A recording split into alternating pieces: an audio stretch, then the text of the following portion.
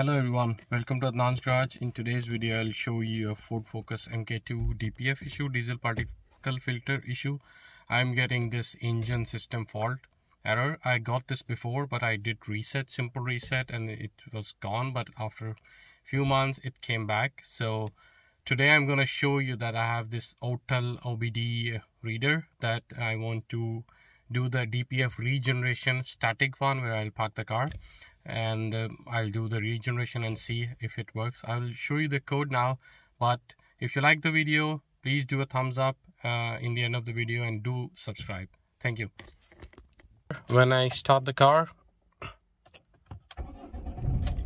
so you see engine systems fault, and I will also show you, if I read the error code, it is about the particle filter is choked and you need to replace it or clean it, and replacing it is really expensive and time consuming. So this time, and adding those liquids can also work, but I have not tried them. But today I will try this method with this device.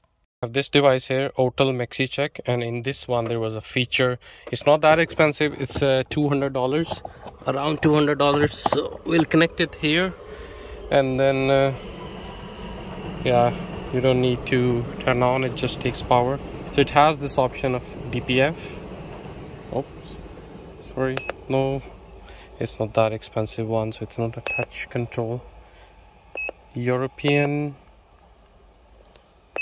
choose EU, Ford,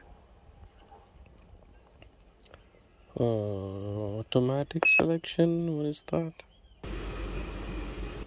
So after the automatic one, it says, so mine is 2007. I think it is this one.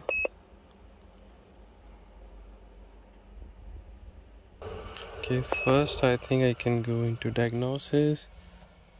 No, let's say hot function, and I choose the regeneration static. Dynamic is if you want to run the car and do it while driving.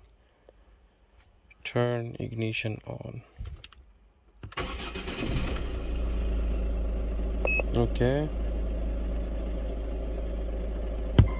so it says what will happen, the engine speed, smoke 10 minutes. Okay, okay, okay, okay, start engine now.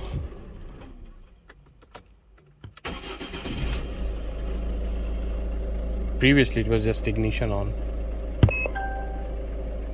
Turn on the headlamps and heated rear windshield. Heated rear windshield, that is this. Yeah, it's in parking. Let's see, I'll go and check how to turn, which way the headlights are on. I forgot.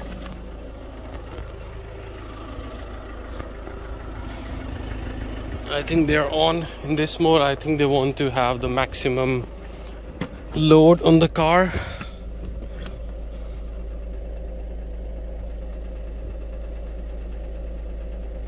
Turn on the heated rear interior. Please turn on the heated front windshield and AC as well.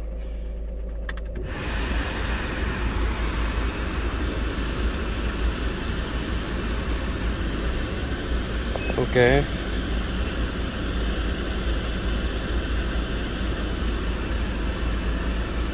I did the reset on the codes, and now it started, and then I did the static regeneration. It says somehow that it's not recommended, but I'm still doing it.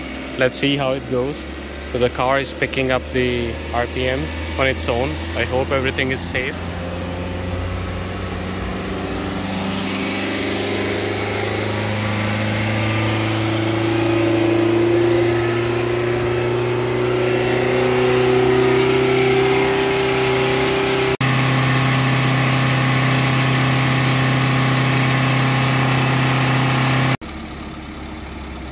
Now the acceleration is down. It's not scary anymore. Let's see. I'm just scared, so I'm hiding on the corner. I don't want to be near the car. You shouldn't be near the car, I think. So the regeneration is done, and if I start, there's no engine light, there is no code on this, so it looks like it's better from the previous one.